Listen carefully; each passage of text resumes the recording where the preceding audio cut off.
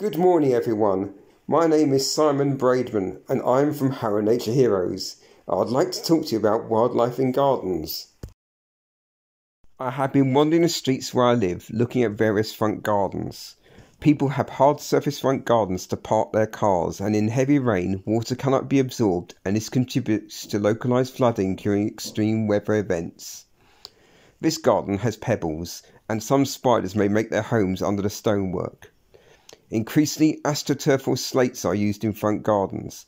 A few invertebrates will shelter under these materials. However, the lack of plants in all three gardens means they are wildlife poor.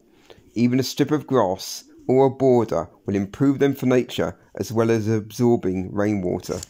This next front garden is a grass lawn containing a high proportion of white clover, which will be good habitat for bees to forage in.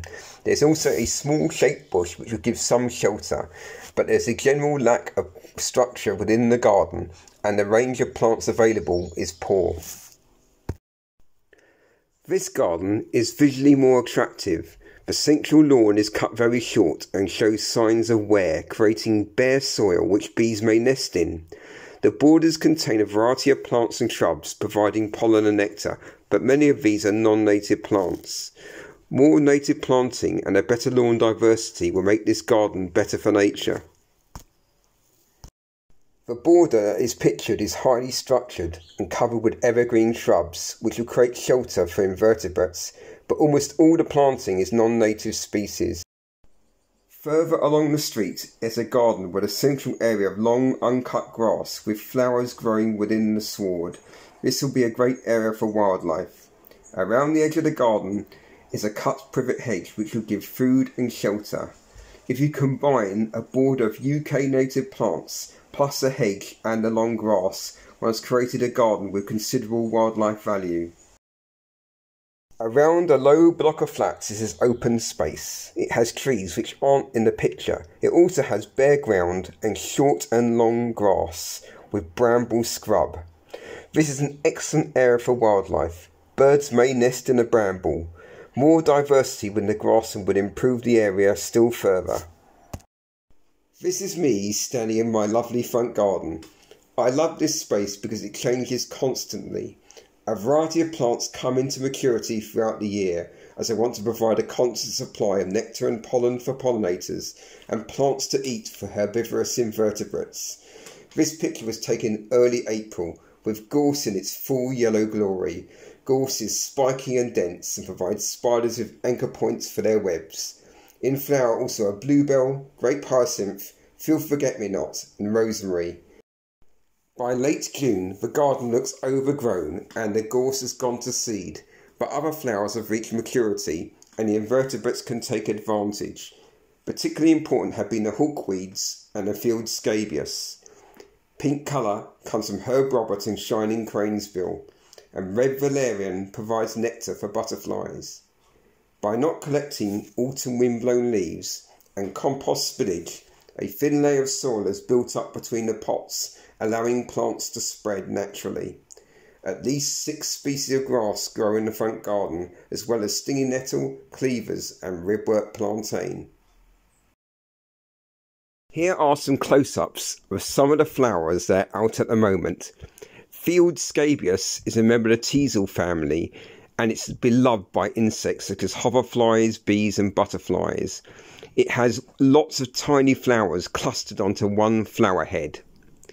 Purple loosestrife is a wetland plant with long purple vertical spikes and a good use of space.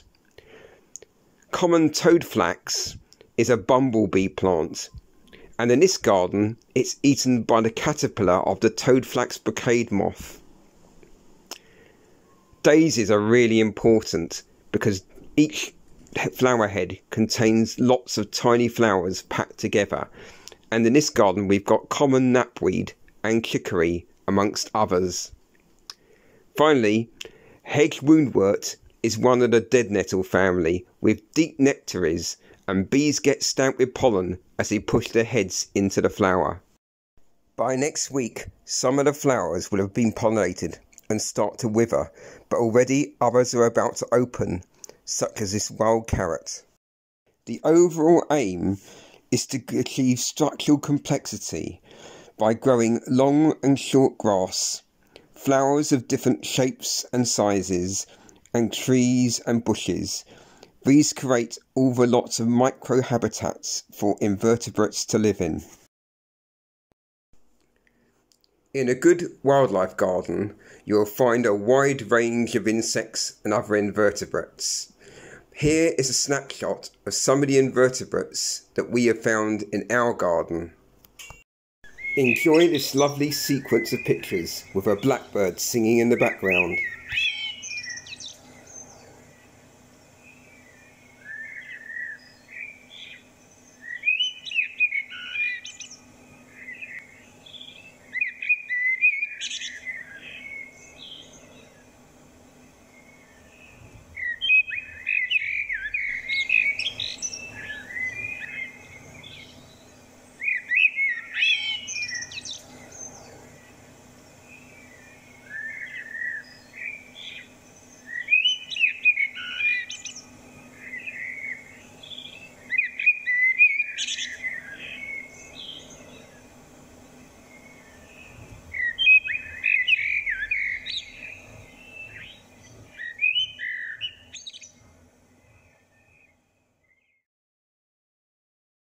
Let's have a look at the extra features to boost the wildlife value of your garden. A pond is the single most important specialist habitat.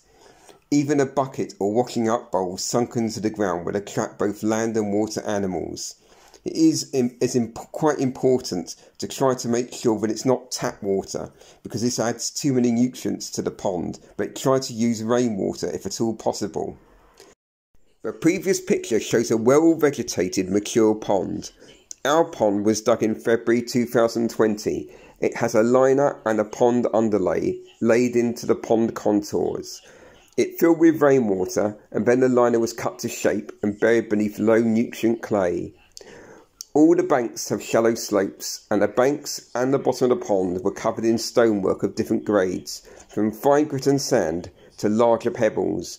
No topsoil was added, and any exposed liner was buried in low nutrient clay. The pond has not been planted up except for a few plants to allow the pond to develop slowly, but already it is full of life. Lots of tiny invertebrates jumping through the water, water fleas and copepods, as you can see in this footage.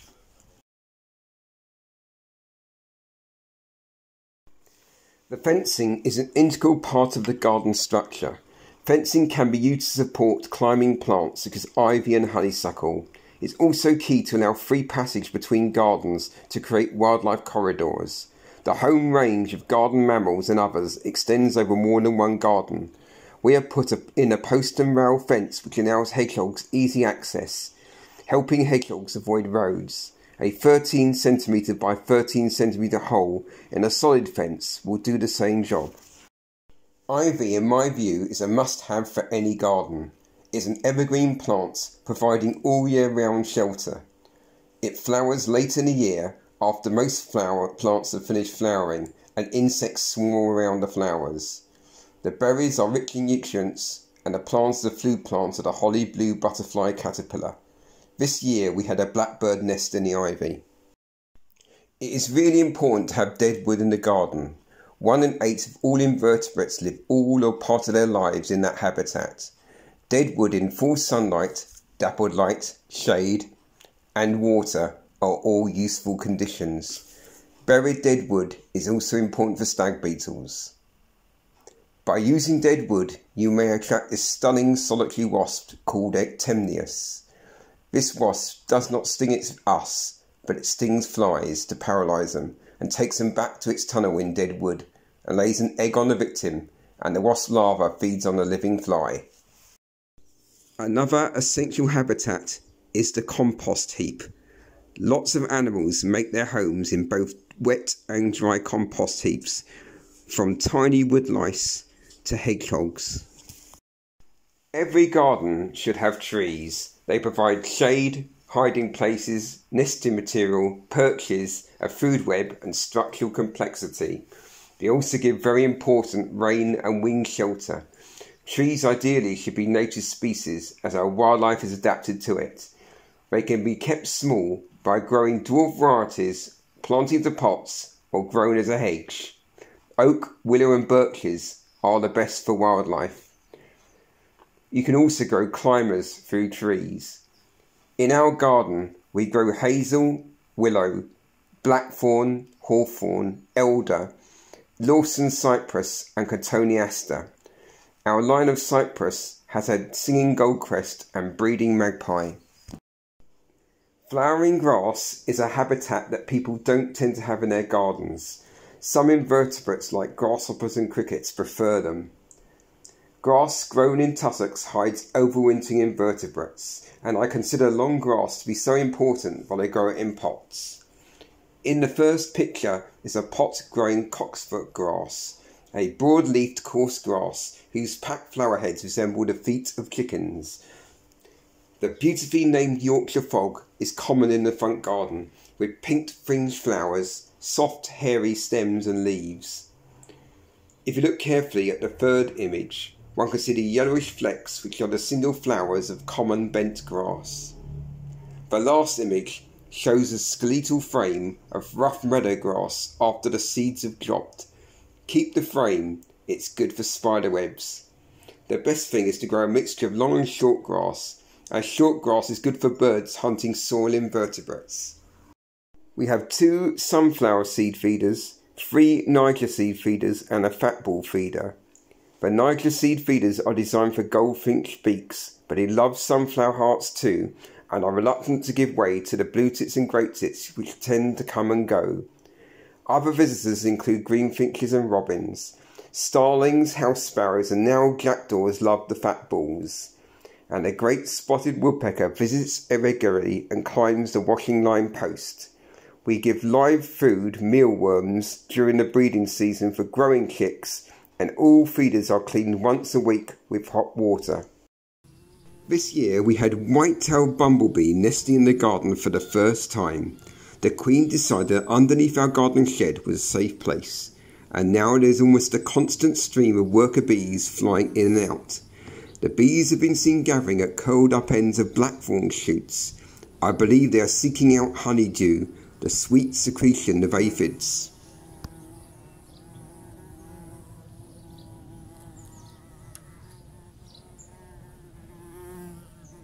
I hope by watching this film you'll be encouraged to make small changes to attract wildlife into your garden.